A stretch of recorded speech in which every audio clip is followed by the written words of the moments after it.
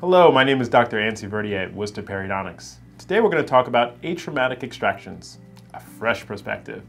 Now we all remember when we were in dental school, they taught us to use elevators and forceps, and a lot of times that we know now from the literature that we can lose that 1 to 2 millimeters of bone, especially on the labial plate.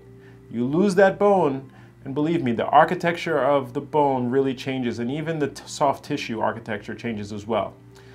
So what we're trying to think about now is how can we get the atraumatic extraction, preserving the labial and the palatal plate of bone so that we can get ideal results, even sometimes without even grafting. So today I'm going to talk to you about what we use here.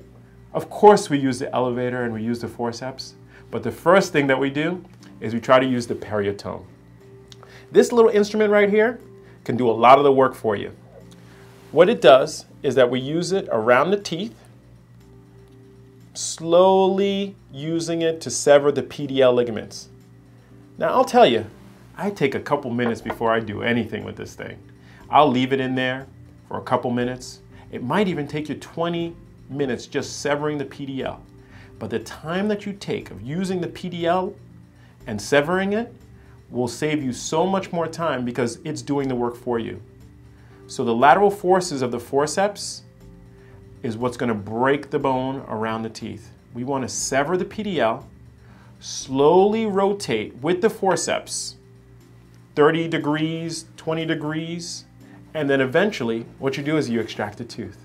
It'll come out, you preserve the bone, you preserve the soft tissue, and if you want to add autogenous or xenograft bone after that, it'll still get you the results that you want.